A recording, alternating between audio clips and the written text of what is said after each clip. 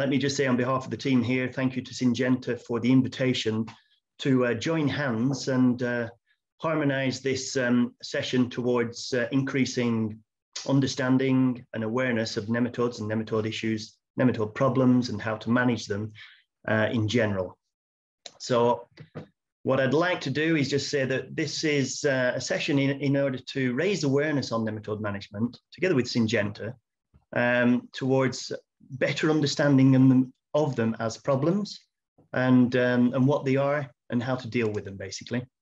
We're going to focus on plant parasitic nematodes and the diseases and the symptoms that they cause. And there's three of us here today from IITA, icipe, NemAfrica, myself, Solvig, and Kanan, as Victor's explained.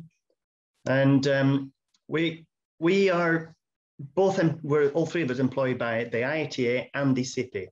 Myself and Kanan, we're employed by the International Institute of Tropical Agriculture. And just as a brief background to the Institute, it's one of the international centres for agricultural research and to provide support to national programmes effectively. Our headquarters are in Nigeria.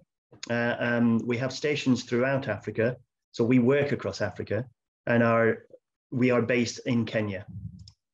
icipe is also an international centre for agricultural research, focused primarily on insect physiology and ecology. Headquarters are here in Kenya, and they have stations also in Ethiopia and Uganda. And together, icipe and IITA have come together, and we have a joint nematology lab at the Kenyan campus, the icipe campus, where we share a joint facility. And so as a consequence, we've referred to ourselves as NemAfrica. And it's a nice example, really, of interinstitutional collaboration. Don't say that after a few drinks. So we're based here, and the three of us are the international staff, and we have a team of about 30 staff, active members actually, staff, students, interns, and so 30 people is quite a substantial number. And we had a retreat just a week or so ago, and it came home to us what a sizable group we are. And effectively, we are probably the largest active nematology unit in Africa outside of South Africa, actually. So a force to be reckoned with in that respect. So we're happy today to present to you, together with Syngenta, who we've joined hands with and are grateful for the collaboration. But just to very briefly mention, we are international centres. We're here to promote agricultural research and awareness and the well-being of farmers. And together with Syngenta, we are not here to promote Syngenta or to promote Syngenta products. We are here to promote, together with Syngenta, better awareness of nematodes, nematode problems, and how to deal with nematodes. So together with Syngenta, we would like to take this forward and talk about nematodes today. Right, okay. A nematode, we've got a typical nematode here, which is worm-like, and a pretty general example of a nematode. Okay. So, in general, we'd like to ask you all what you think about nematodes as an issue. How many of you out there think nematodes are an issue in general? And so we've got, let me hand over to Liz here for the question. Yeah, so I've just launched the poll. So far, you've got 96% think they are an issue, which is good. Good. Okay, rapid response team. Yeah, excellent. Well done, everybody. Yeah, massive majority of 97%. So just so you're aware, there'll be a few questions asked along the way, primarily in Solvig's session, but a couple in my session. And reacting quickly like that is very useful. So, nematodes. Okay, we're going to focus on plant parasitic nematodes, but we want to put this into a wider perspective that nematodes are very diverse and affect a large diversity of the globe, basically, including people. People have their nematode parasites, as you see here. Guinea worm, many of you have probably heard of guinea worm. Guinea worm is a nematode. Elephantiasis, a long time back, I saw many people, a large number of people stood on street corners actually with elephantiasis. Fortunately today, you don't see very many people affected by elephantiasis, but again, this is a nematode caused by a nematode, and very unpleasant one at that. Many of us treat our pets for worming with worming tablets, again, nematodes. Fish have their own diversity of nematode parasites. And in our back garden, you'll find in your compost heap a whole realm of nematodes working away at decomposing your compost heap. They are used as pollution indicators of pollution and environment. We find them in freshwater, and we find them in the sea. And a little bit more will be said about that by Kanan later on. And today, however, we are going to focus on plant parasitic nematodes as the focus of our talk, but in the wider realm of nematodes in general, just to increase your understanding, awareness, and knowledge of nematodes in general. All right, for those of you who are farmers, how many of you think you have a nematode problem on your farm? Do you have a nematode problem or a nematode, a pest, and causing damage to your crops? Oh, another big majority there, straight in. You're looking at about 90% majority saying yes, they do have an issue. Oh, but no is creeping up. Not by many. So 82% majority that yes, they do have a problem. Right, so if you don't think you have a problem, what we're going to do now is run through some symptoms of nematodes, and that may change your mind. So meanwhile, we want to address the problem, the issue with nematodes, and it tends to come with an element of mystery surrounding it. And so what we'd like to do is demystify the issue of nematodes in general, and specifically for plant parasitic nematodes. Many people haven't heard of them, or if they have, they're not aware of what they do or how they damage crops, or for example, what to do about them. They are a neglected issue in general, even within the research spectrum, agricultural research spectrum. So we'd like to change that with the audience and participants that we have today. Okay.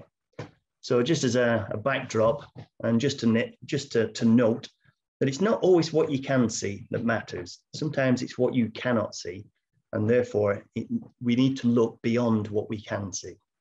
Okay, so as a background to Africa, which is where we work and where we're based, Africa currently is in a situation where it really needs to increase its productivity and production of agricultural produce in order to feed its growing population. In order to do that, we really do need to intensify our production systems, crop production systems, animal production systems as well, but we're looking at crops today, okay?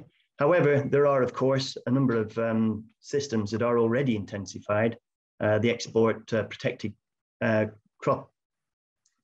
crop systems, for example, vegetable export production systems, as well as the floriculture business. They're all highly intensified and advanced. So with intensification, we can tell you straight that with intensification, more intensified conditions, there will be a greater importance of pests and diseases, greater incidence and greater damage by pests and diseases.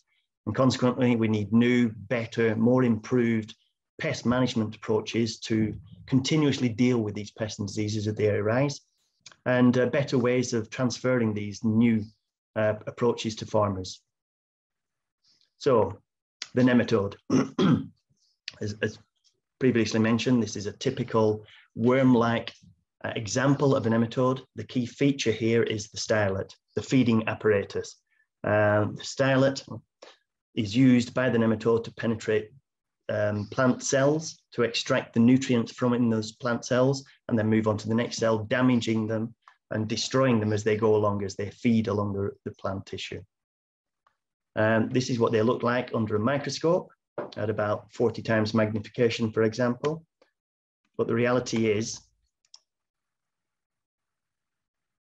that there's a wide diversity of nematodes, just like there is dogs or cattle or sheep or people. There's a great diversity in size, shape, color, etc. It's not just a straightforward worm-like structure. And in order to categorize these different types, one very useful mechanism is to divide them into feeding types. And there are two main feeding types, and this is useful, one for identification and diagnostics, but another is in terms of how we manage these nematodes and what approaches we need to take to manage them and control them. So we have ectoparasites. Ectoparasitic feeders, they feed from outside of the root tissue. And here you have the nematode with its stylet used to penetrate, and this is a rice root tip under the microscope, penetrating the cells and extracting the nutrients from in. Another type of nematode also feeding on a root tip.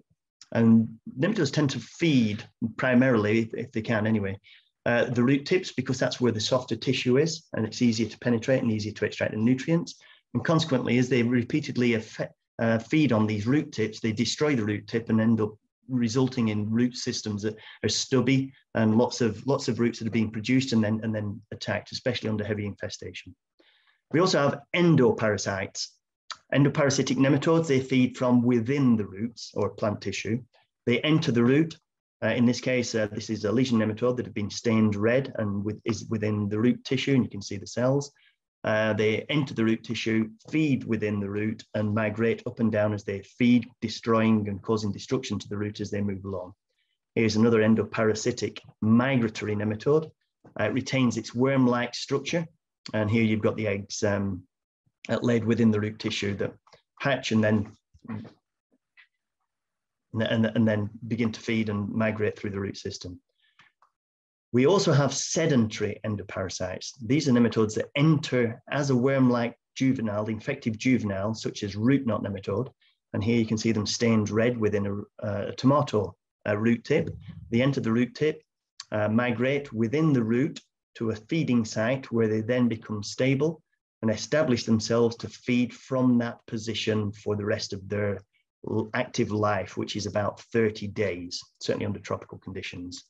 So they enter as a worm, they become sedentary, feed, and they develop into a swollen female that you can see here, in situ inside the root. And here you can see the eggs from the egg mass exposed outside the root.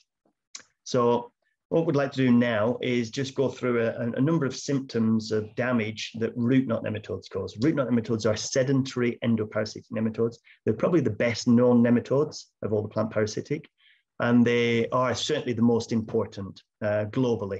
There are other nematodes, and we'll come to that, but what we'd like to do is just give you an indication of the magnitude of the damage that they can cause, and what it looks like and how it differs between different crops.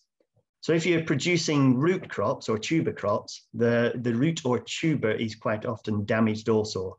And here you've got yam, parsnip, and beetroot, root tuber crops that are all damaged by root knot nematodes. So if you're producing a root and tuber crop, the farmer will see the damage because that is the product of the crop, such as in carrots here, which is an extreme example, but this is a real example. And just to note that all these examples that we're showing today, they are from farmers' fields. They may be extreme. It doesn't mean to say that this is what we find all the time, but it gives an indication of the damage that they can cause. And they're all from farmers' fields. Okay, here we have celery, cowpea, soybean, cassava or manihop, beans. This is from beans here in Mwea in Kenya, lettuce, banana, and you see here, you don't have the same knotted, deformed structure like you have on tomato and celery, for example. Here, the banana roots are more swollen and globular as opposed to knotted and deformed. And here you can see a lot of deterioration of the root systems. They've become necrotic and dead, in fact, as a consequence of the direct parasitism by nematodes on the roots. Trees and woody roots are not immune either. This is guava, and this is caused by a particular species of nematode, Meloidigania enterolobii, which infects even the hard woody structure of tree roots. And these are the symptoms that first indicate that there's a problem with the tree. And as you can see, it's not always that obvious. Here you have a slight yellowing and chlorosis of the leaves, which is an indication that there's something amiss, nutrient deficiency perhaps, and in this case, it's actually nematode damage to the root system. That, of course, reduces and prevents nutrient uptake or efficient nutrient uptake. So here on coffee, you can see the slight yellowing of the leaves at the end of the branches, maybe an indication of something amiss anyway, if not certainly nutrient deficiency. And when you look closely, well, okay, in more extreme cases, you see this. It could be due to a number of reasons, but one thing we want to point out is you can't rule out nematodes. And in fact, if you dig down under the coffee, you'll find roots that look like this. again, a different structure and format of galling. You've got small bead-like galls forming on the roots. And here in closer detail, what you can see is the ends of the roots are galled. But what you see in between is necrosis, deterioration, and eventual death of the root, which has a direct impact on the root system and its efficiency to uptake nutrients. So it's not just a deformation, they actually do deteriorate and die also. And this is an upended coffee tree from here in Thika in Kenya. And as you can see, the farmer took this picture actually and sent it to me. And you can see that this whole root ball basically is knotted, gnawed, and deformed, and definitely not working in the way that it should be, and definitely not efficient. And consequently, why the field was uprooted, no doubt, because it wasn't efficient. Now, often, kick the table. Often people don't think that gramineous or grass crops are affected by nematodes. This is a field of maize in South Africa taken by a colleague and a friend who informed me that this was directly related to root knot nematode damage in this maize field. So it's not poor germination or poor seed. It's not nitrogen fertilizer deficiency. This is a direct relation to nematodes. Undoubtedly, there's other things at play as well. But one of the reasons why nematodes aren't always seen as a problem on grass crops is you don't get that typical galling of the root system. And here you can see the root, the maize root with 3 female nematodes embedded in the root system. No galling, just the 3 females, and causing quite destruction in this particular case in this field. On rice, the rice root knot nematode causes distinctive hooking and curling of the root tips, which is galled at the end, but not the typical knotted galling that you see on tomato, very different. And here on wheat, you've got globular, small pearl-like galling on the root system. Okay, rarely do nematodes kill the plant. They lead to reduced growth, sclerotic symptoms, stunted condition, reduced yield, of course. But rarely do they kill the plant unless they're combined and synergistic with something else, which we'll come back to later. But this was just an example of a plant that I found in this chili field, and we uprooted that and found this root system here, which, as you can see from this, is definitely not a root system that is being able to support the plant above it. It's highly deformed, highly galled, highly deteriorated, and certainly not useful as a root system for a plant.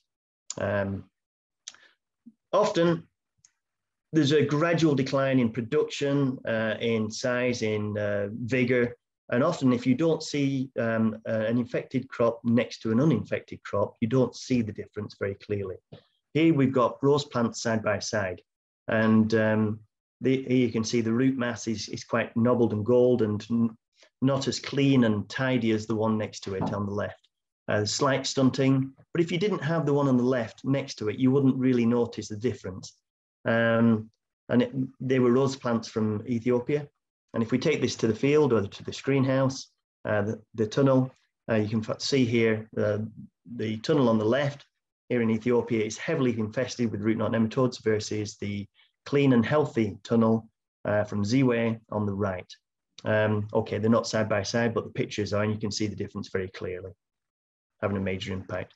So here we have some chrysanthemum roots, also from Ethiopia, which are galled, different style of galling again, but you can see the deterioration of the root system, the necrosis and deterioration, not very healthy.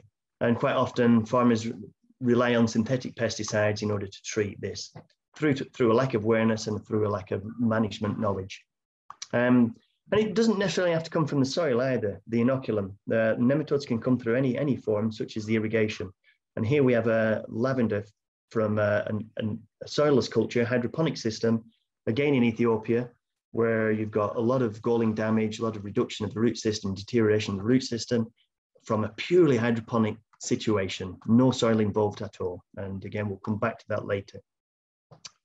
Golf courses, turf grasses, they're important in a number of ways.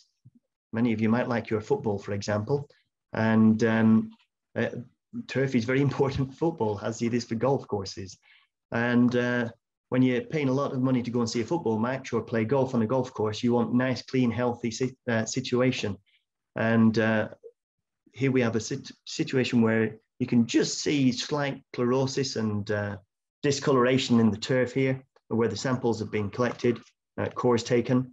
And if you look under the microscope, you've got a reduced, deteriorated, rotten root system, effectively, and which are clearly affected by root knot nematodes, as you can see here, the root knot nematode.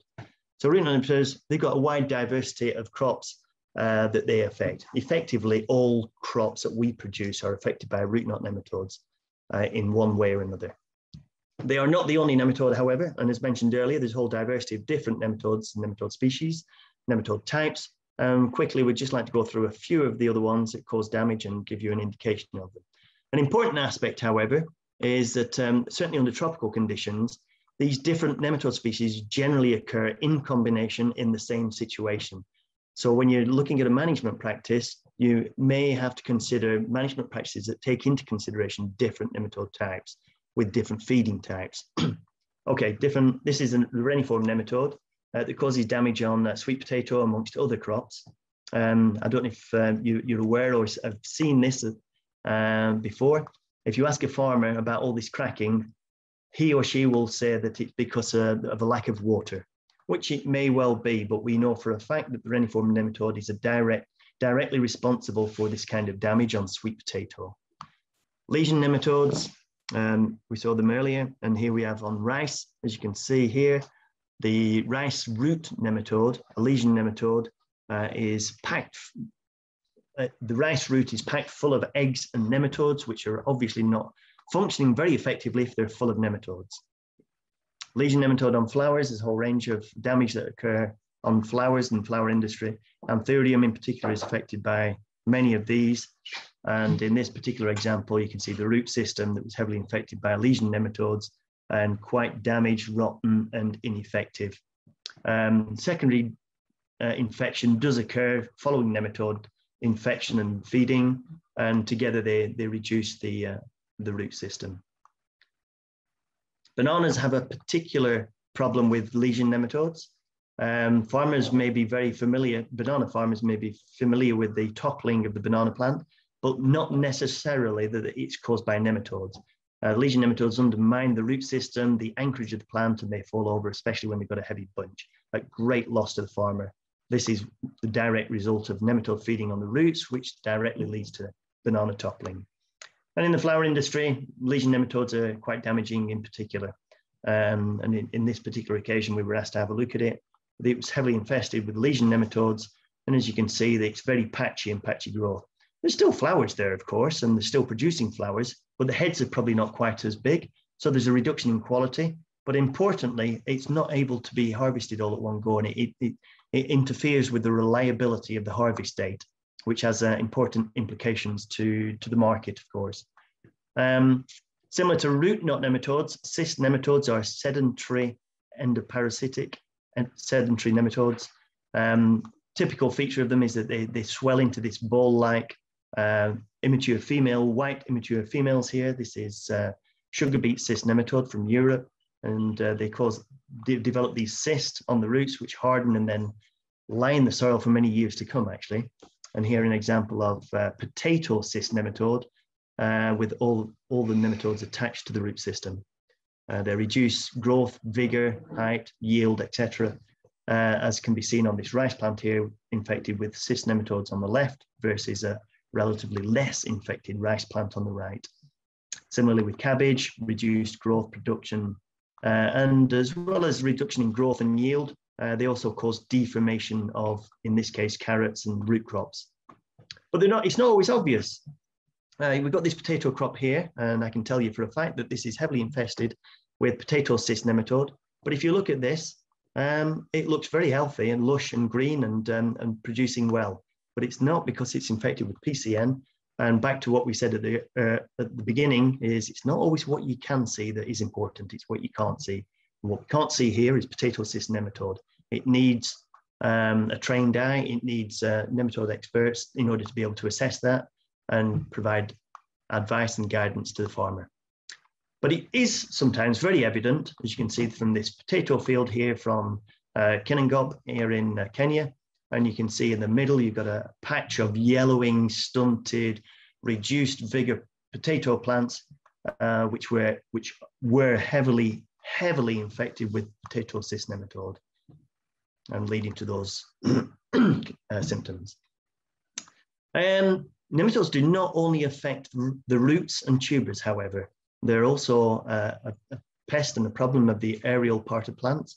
And here we have the cockle ear nematode, which in this case on a wheat, they infect the stem, they cause distortion, deformation, and infect the yield, infect the grains and reduce yield.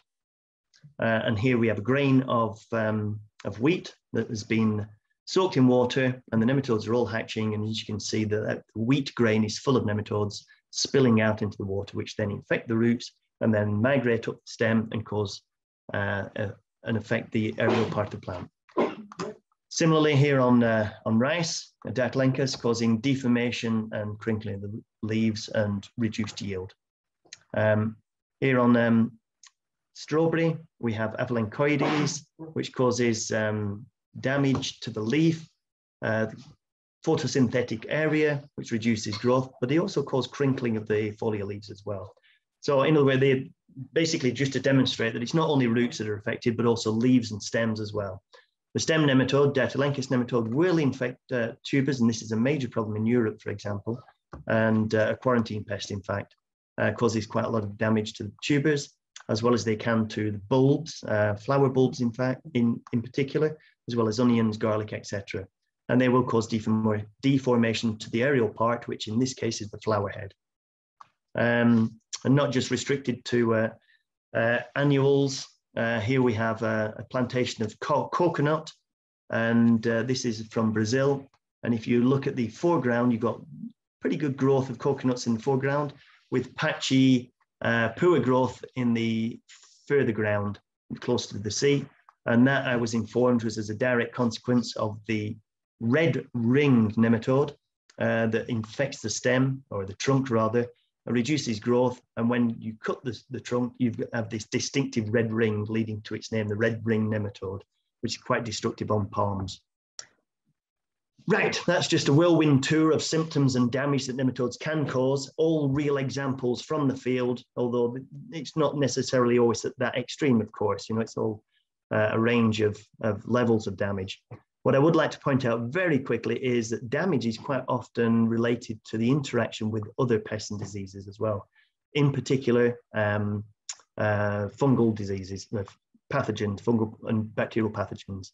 So taking you back to the guava that we saw earlier on, this is an indication of the damage that is caused by a root knot nematode on the plant, on the roots, leading to a chlorosis above. In extreme cases, this is what you can see.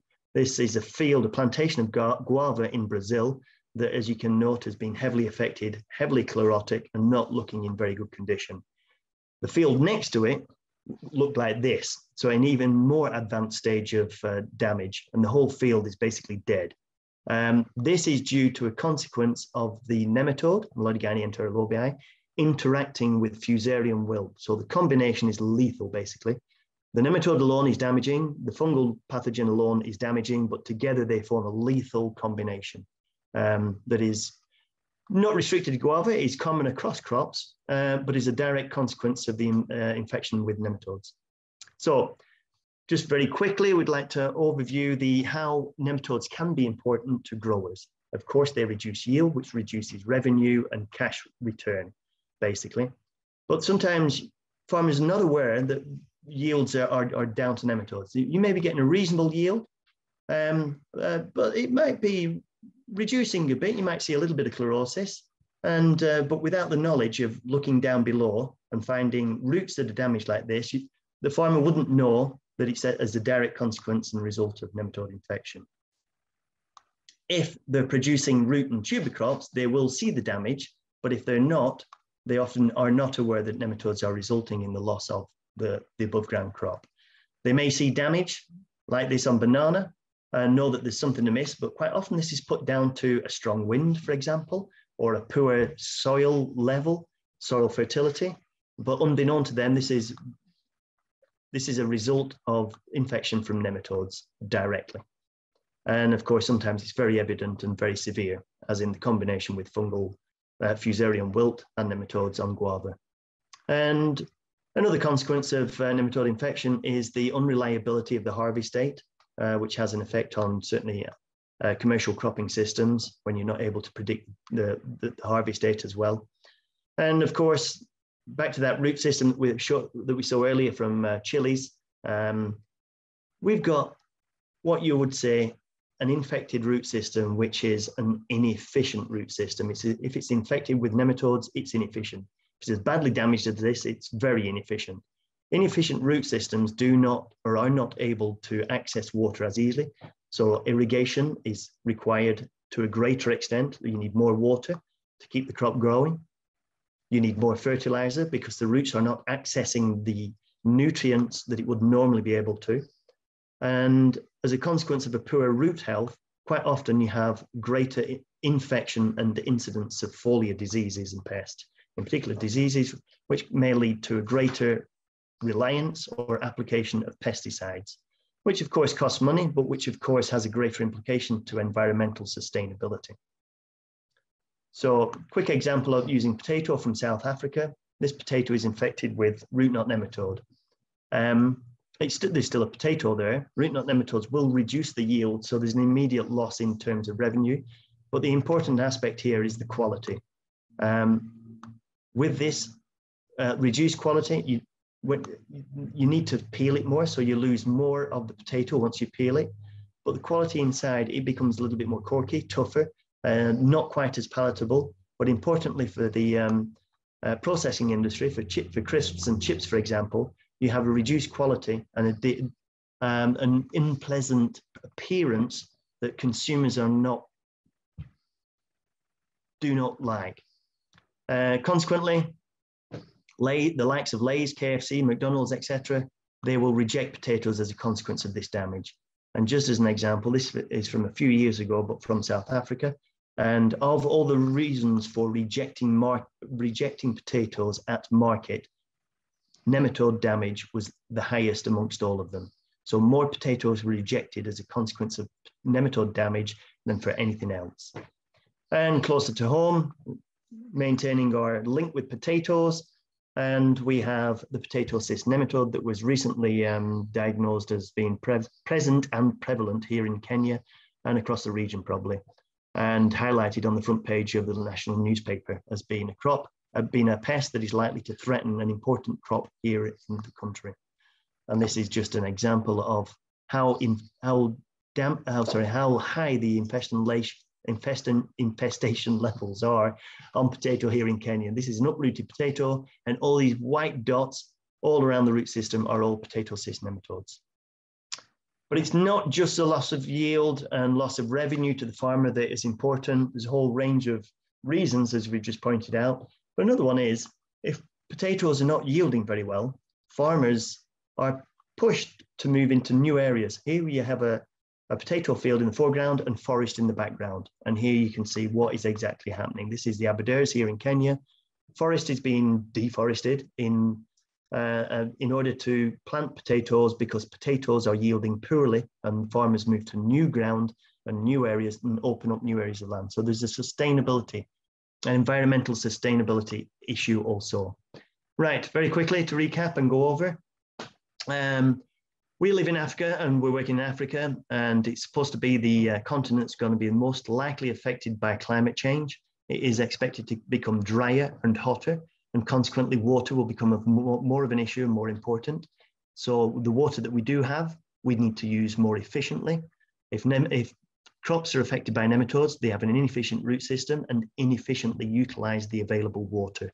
So by improving management of nematode pests, we improve the efficiency of the increasingly scarcer water resources that we have. Intensification of our cropping systems will intensify the nematode pest problem. So we need to be very cognizant and very aware of how these are affecting us in this way and how to manage them. We're also living in a world where a fewer nematicides We used to rely on chemical nematicides previously to control and manage nematodes, but most have been withdrawn from the market due to their toxicity.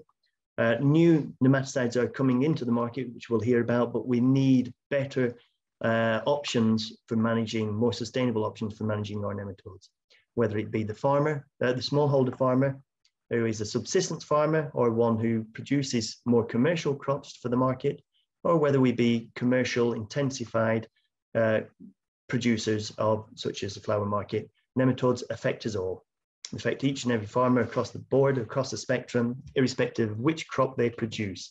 And on behalf of the NemAfrica team, I'd like to thank you for your attention and hope to engage in you further in discussion and with your questions and answers later on. Thank you very much. With that, I'd like to say, don't forget and remember that it's not what you're looking at. It's always what matters. It's what you see. And it's not always what you see that matters. It's what you don't see.